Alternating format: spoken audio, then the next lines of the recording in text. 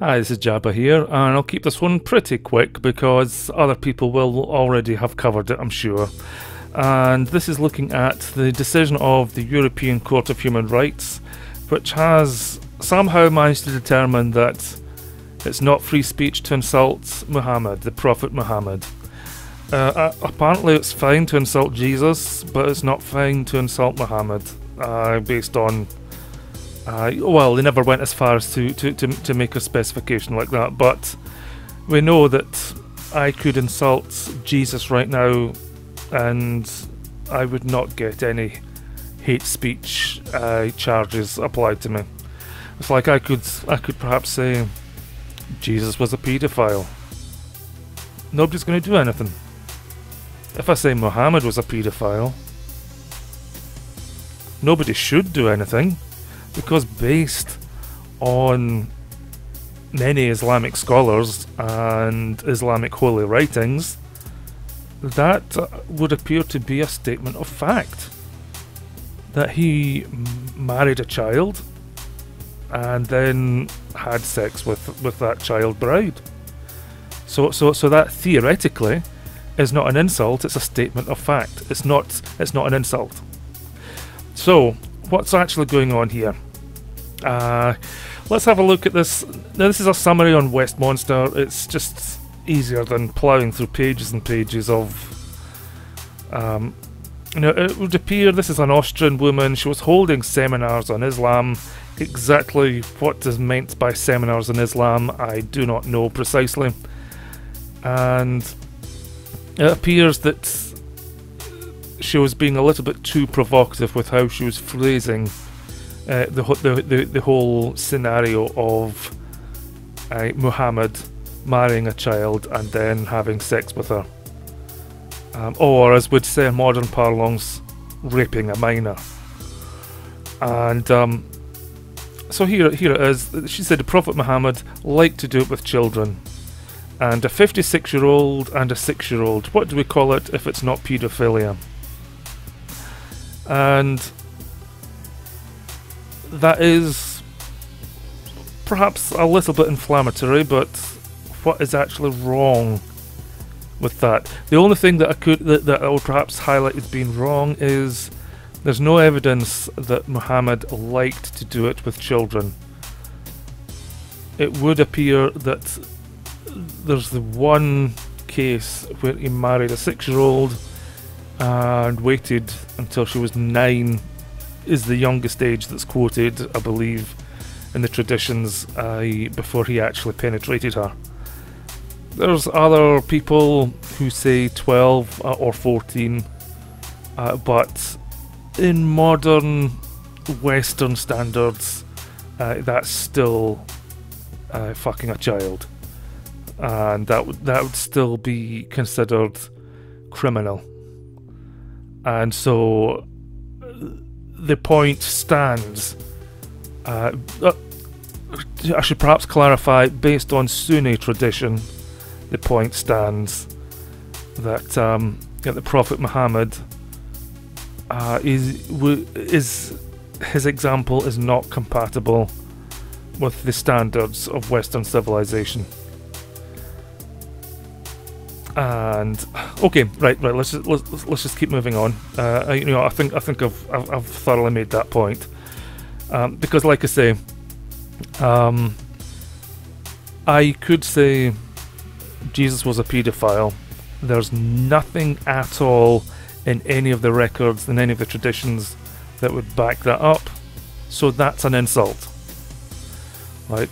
I say Muhammad is a paedophile, and that's not an insult, because according to the holy men and the holy writings of Islam, that is backed up. So it's not an insult, it's a statement of fact. See the difference? Now, here, despite the fact that's a statement of fact, that's been used as the whole pivotal point of this case. And so she had already received a conviction and fine. I don't know precisely what that was. I'm assuming it was some sort of hate speech law. You're saying that the conviction fine did not breach her right to free speech, and that her comments were not objective or aimed at promoting public debate. Well, that's arguable, because what's she effectively saying then? Prophet Muhammad was a paedophile. Debate me? Yeah, you know, it's that's this is all kind of like red herring stuff. This is all kind of red herring stuff. That's, now here is a particularly damning point that's coming from the European Court of Human Rights.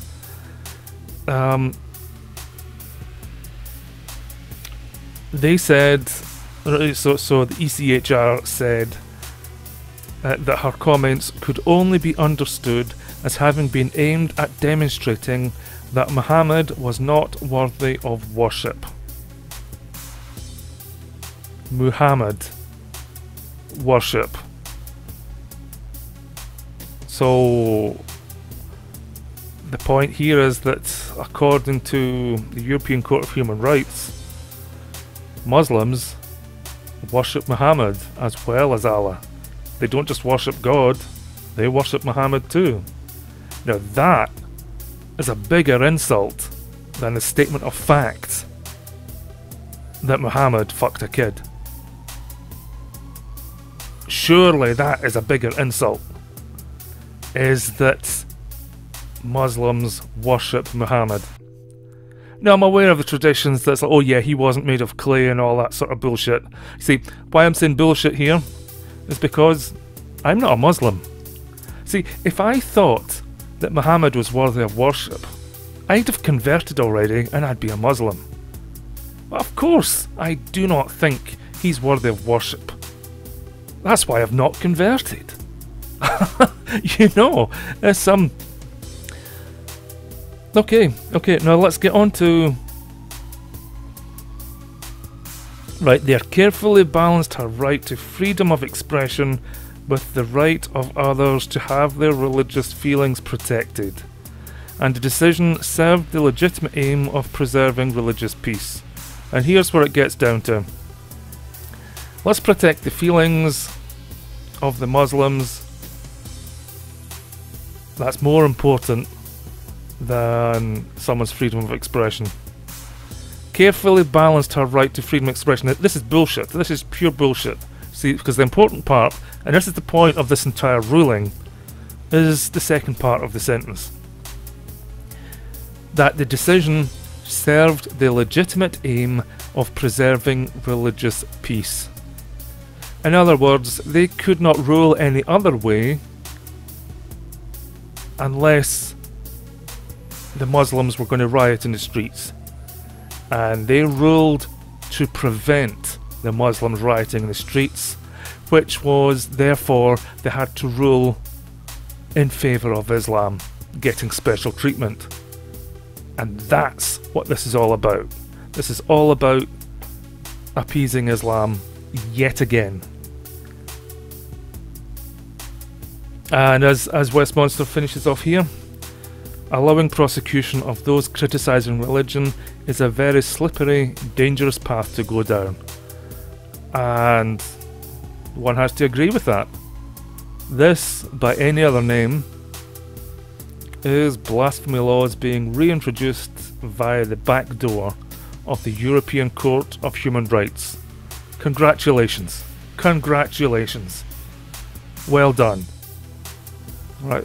You know, it's only taken centuries of warfare, millions of Europeans dying, to actually get to the stage where we were able to have freedom of expression, where we could insult each other's religion.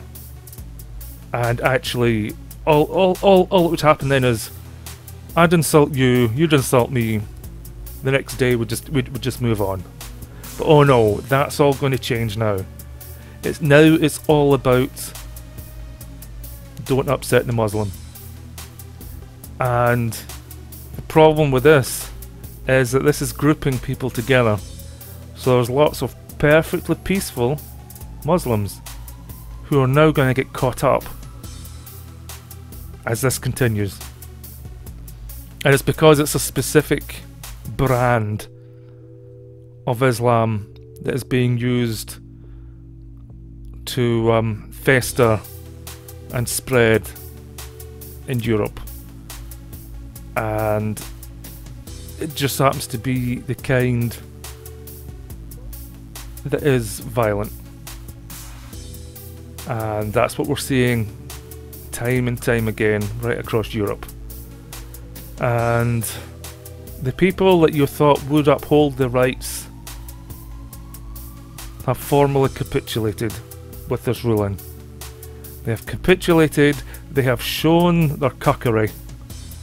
They're demonstrating to the Muslims that are inclined to be violent that they now have a free hand. And if you thought we were fucked before, we're going to be even more fucked now. Anyway, I better shut up, otherwise I'll just start shouting and swearing an awful lot. But I think I've made my points right now, so I'll leave it there, and I'll catch you next time.